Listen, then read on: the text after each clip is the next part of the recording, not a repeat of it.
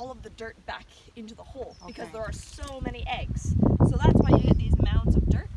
So we always check wherever there's mounds of dirt. And essentially they're always going to be laying, their tail usually sits here, their back legs are here, and their front feet usually sit right up here. Okay. So they usually dig this way. Oh my gosh, it does look like the shape of a snapping turtle. Yeah. When you kind of see it, you're like, oh yeah. Then you can actually kind of tell the size of the turtle as well.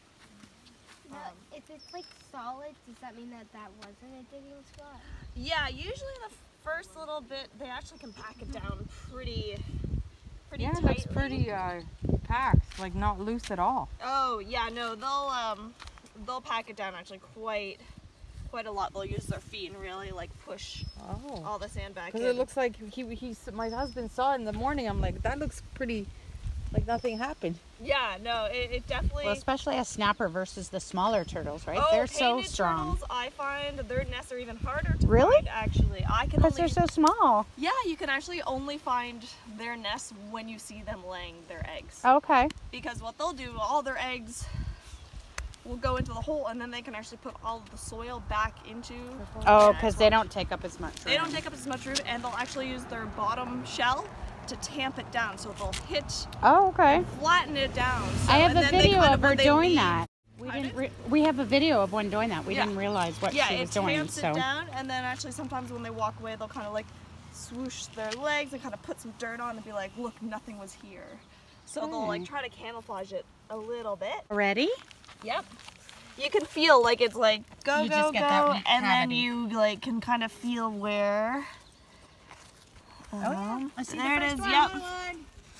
There we go. Okay, like snapping turtle eggs. They actually look like ping pong balls, little round, circular eggs. Painted turtles and other turtle species are more oval. And then what we're doing is we are numbering them as we take them out of the nest, and that's because we're just trying to figure out if the top layer of the eggs are going to be fertile or not. In case a predator decides to dig them up, they might only dig up the top part and then not get all the actual fertilized babies that could be in there. And we're also taking soil samples as well to determine what kind of soil the turtles want to lay their eggs in.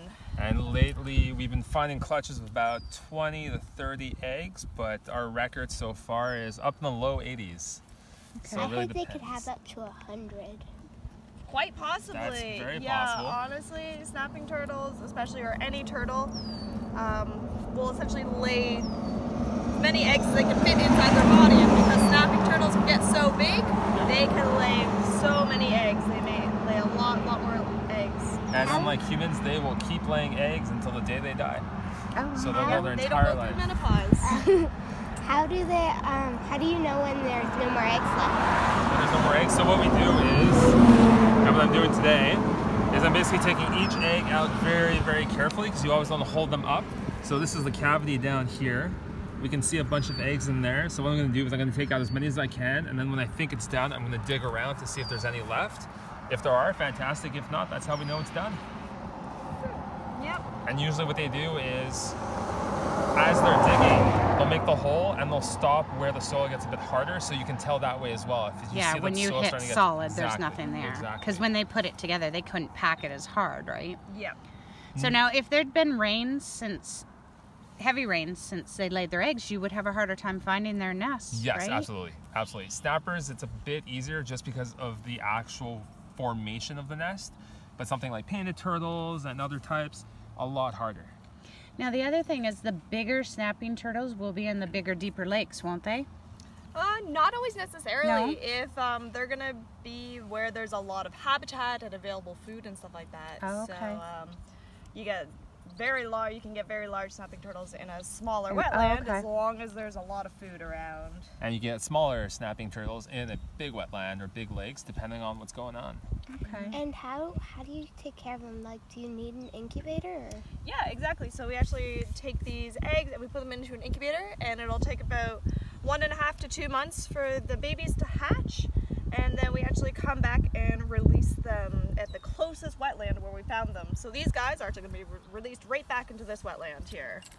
Now, why do they need an incubator, considering that if they were just left here, they wouldn't have incubator kind of the temperatures? The sand and where the location is as well, because they're going to be in direct sunlight here. Right. So that kind of acts as its own natural incubator. So if you were to, per se, take that and leave it in direct sunlight, like say inside a window, of course, so they're safe, but in direct sunlight, would they do just as well?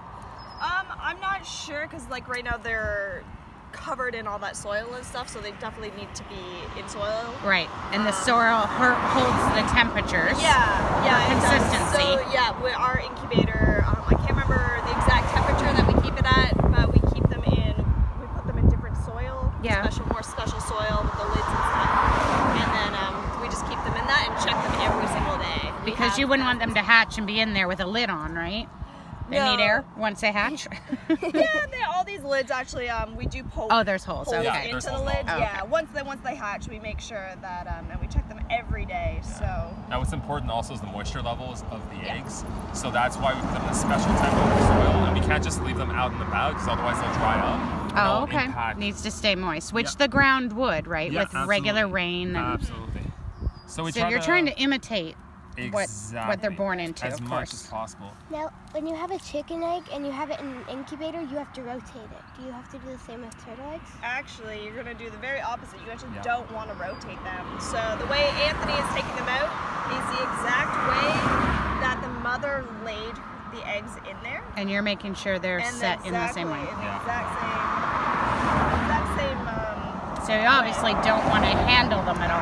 No, it's actually the only time we really want to handle them is taking them out of the nest and putting them Yeah. in here, and then once and I then you have to labored change in, them. Yeah. I'm going to pack some more soil on there to make sure they're not going to rotate at all. So you can turn it like this, like that. Yeah. But you don't want to turn it around. Don't like want to this. flip them. Exactly.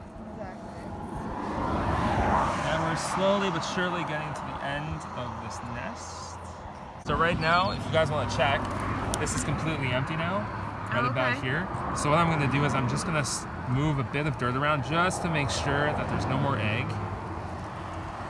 And Do you have a count of how many you get up this way a year? How many nests we get?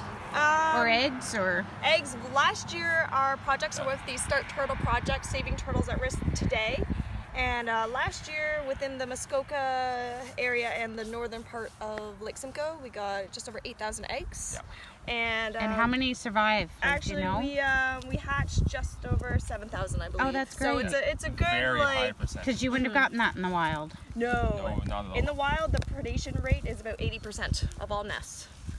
Yep. So that's why we come out and we excavate these eggs just to try to give them a little bit of a helping hand.